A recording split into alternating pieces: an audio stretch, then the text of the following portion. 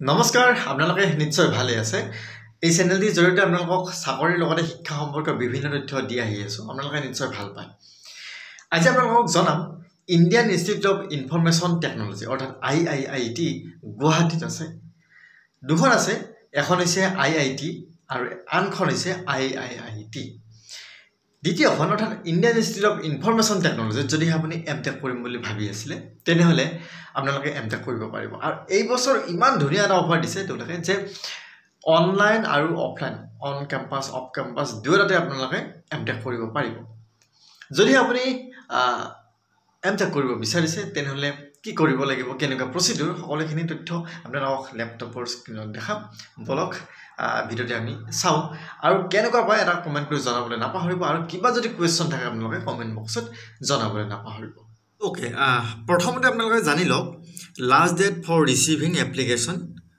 14/6/2021 online interview হ'ব 3/7/2021 আৰু ক্লাसेस আৰম্ভ হ'ব 2/8/2021 ৰ পৰা টেন্টেটিভলি ডিপাৰ্টমেন্ট আপোনাৰ কম্পিউটাৰ সায়েন্স এণ্ড ইঞ্জিনিয়াৰিং আৰু electronics and communication engineering M.Tech আছে computer science and ইঞ্জিনিয়াৰিংত both on campus and online modes আৰু ইলেক্ট্ৰনিক্স এণ্ড কমিউনিকেশ্যন ইঞ্জিনিয়াৰিংত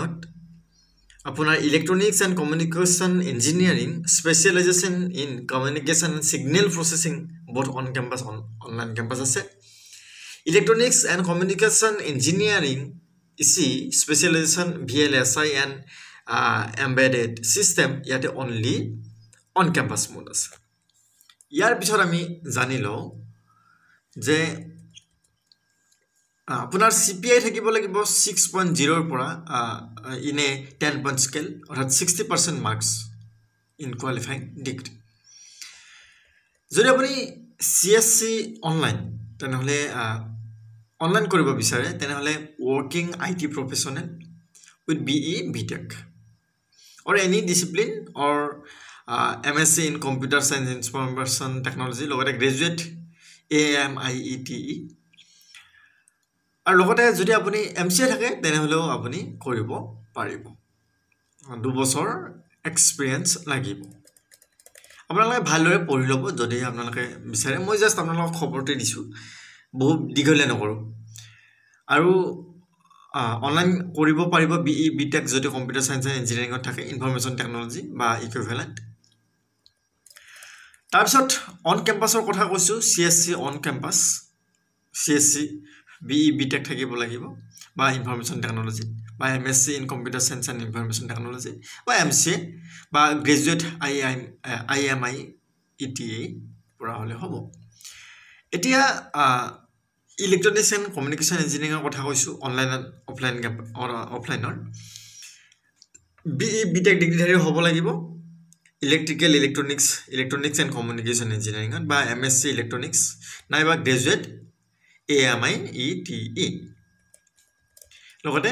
ডিটেইলছ কি আপোনালোকে চাই ল'ব ইয়াৰ পৰা চাই ল'ব আপোনালোকে ৱেবছাইটত যাব ৱেবছাইটত গৈ ধুনীয়াকৈ চাই ল'ব তাৰ পিছত আপোনালোকক জনাইছো যে ৰিলেক্সেশন আছে SC ST PWD ক্যান্ডিডেটৰ বাবে ৰিলেক্সেশন আছে eligibility criteria will be relaxed by 5% marks for or 0.5 CPI for SC ST PWD candidate আৰু বাকি কোড কেনেকৈ কিমান কি আছে এখিনি চাই ল'ব আৰু ফিছৰ কথাটো কৈছো ফিছ অলপমান বেছি কিন্তু জানে IIT বিলাকত ফিছ অলপ বেছি এখিনি ফিছ ষ্ট্ৰাকচাৰ আপোনালোকে চাই ল'ব প্ৰায় লাখৰ ওপৰত আছে আৰু দুটাতে এটোটো আপোনাৰ গ্ৰান্ড টোটাল 4,20,000 মান যাব আৰু এক্সট্ৰা কিছু খৰচা থাকে বাৰু এখিনি হৈছে আপোনাৰ ডিটেইলছ গতিকে আপোনালোকে এটা কথা মনত ৰাখিব ইয়াতে ধুনীয়াকৈ লিংকখিনি পাই যাব অনলাইন অফলাইন যত আপুনি এপ্লাই কৰিব খোজে লিংকখিনি পাই যাব তাতে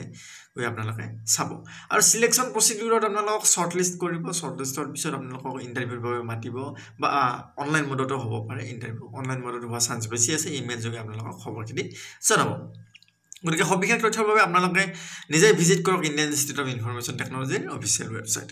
ভিডিঅ'টো চোৱাৰ বাবে বহু ধন্যবাদ